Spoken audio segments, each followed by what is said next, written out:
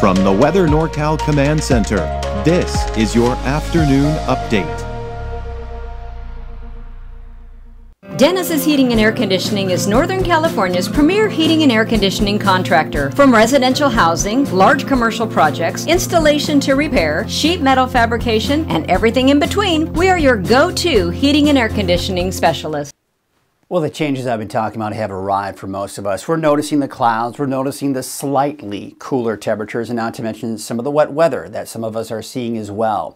That chance for rain will continue for everyone as we go through the rest of the afternoon, and not to mention going into this evening and tonight.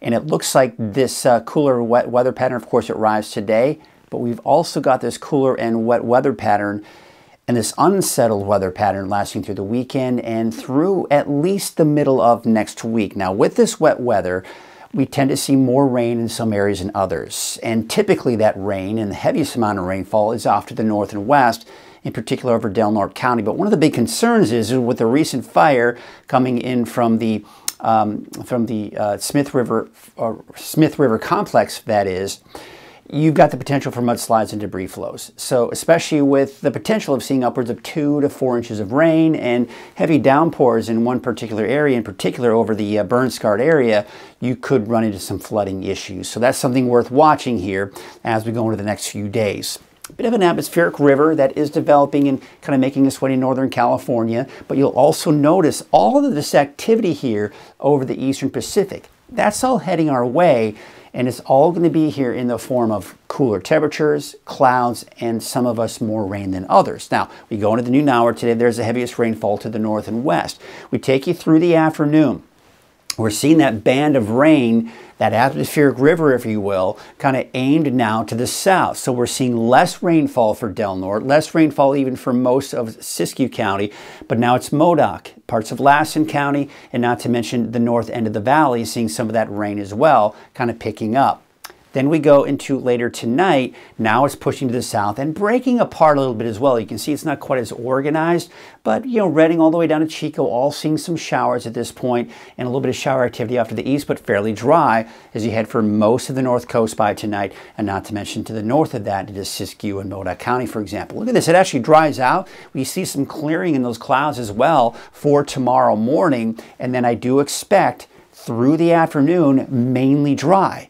But by late afternoon, early evening, we start to see that rain begin to push on through, and we're looking at some rain coming again for Friday night. Heavier rainfall off to the north and west. This is where we have those flooding concerns because, as you can see, for Friday and even going into Saturday morning, we're seeing some very heavy rainfall off to the north and west. Now, with that said, we're not really seeing much to the south and east of that as we go into Saturday morning. Let's take you Saturday around noon. Once again, most of the rain is in Siskiyou County, Del Norte County, but you head to the south and east, we're not seeing much. Now, we could see some stray showers, sprinkles here and there for Saturday morning and even Saturday afternoon, but you can clearly see most of that rain is off to the north.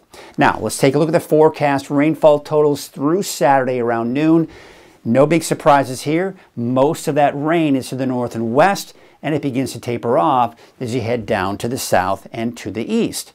Now, we do have this active weather pattern that's going to continue to bring one storm system after another coming on in. The timing of all this, I can guarantee you it's going to change. The intensity of these storms that are coming in for next week, that will also change. But bottom line, you saw the timing going through Saturday noon. We do have more showers coming in as we go in the second half of the weekend and even into early next week with a bit of a break by Wednesday and Thursday.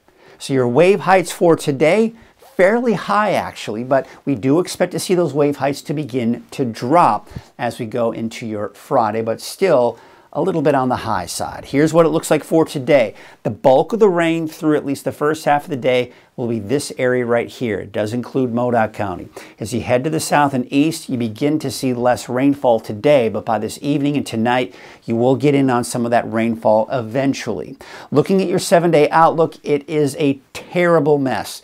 You're seeing clouds, you're seeing showers, you're seeing words that say PM or chance. These are the kind of forecasts that, quite honestly, I dread because it is so difficult to communicate who's going to see the rain exactly when and who's not, especially when you're talking about a 7-day period. Because we're dealing with so many microclimates, we're dealing with the timing of the rain coming in on each of these days at different points of time. So that's why, especially going out for the next 3 days, I can usually give you a pretty good idea. But then beyond that, you've got to kind of just look at this and go, all right, we've got some rain in the forecast here on these different days. Bottom line, today through Tuesday, there's at least a chance for rain for almost everyone.